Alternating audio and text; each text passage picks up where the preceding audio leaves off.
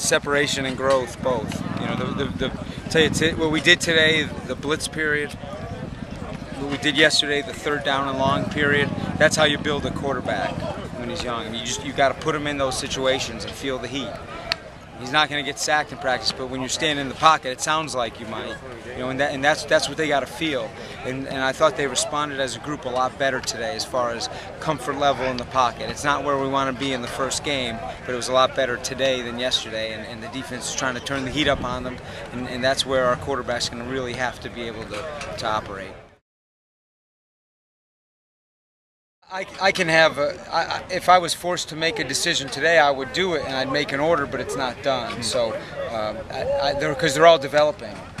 Some days you see a guy come out and he jumps over a hurdle and it's a new plateau, and it feels good as a coach to watch it happen, and you can see them feel it happen. So I'm hoping that happens, and if it changes that order, then I'm glad I don't have to make the decision today, and that's the truth.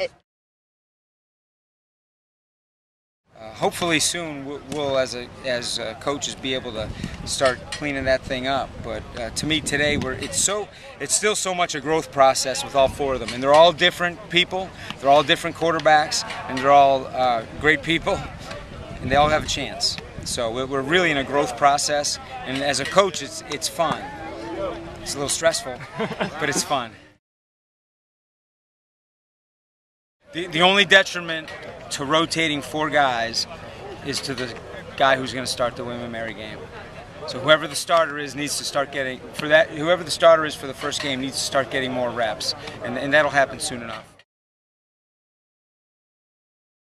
If the separation doesn't happen, there will be a date when Coach London and I make the decision. We don't have that date on paper, and we're hoping, like we talked about before, we're hoping it plays itself out before we have to get to that, and I think it will. The biggest differences for me on offense is the confidence and leadership in every position.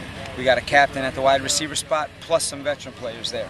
We've got a captain in the running back group, plus some guys who've played. We have tight ends who bring an unbelievable amount of sometimes quiet but true confidence to this group, and because they know they can play. And then the offensive line, I've always felt when you're a good offense, your toughness and your leadership starts up front, and we have got plenty of returning experience. So if you look at this offense, the guy who's the quarterback in that first game, he's going to have a solid group around him when it comes to leadership, experience, and confidence, and now we just all have to go out and play. And I have great confidence that the guy that's going to play there is going to do it.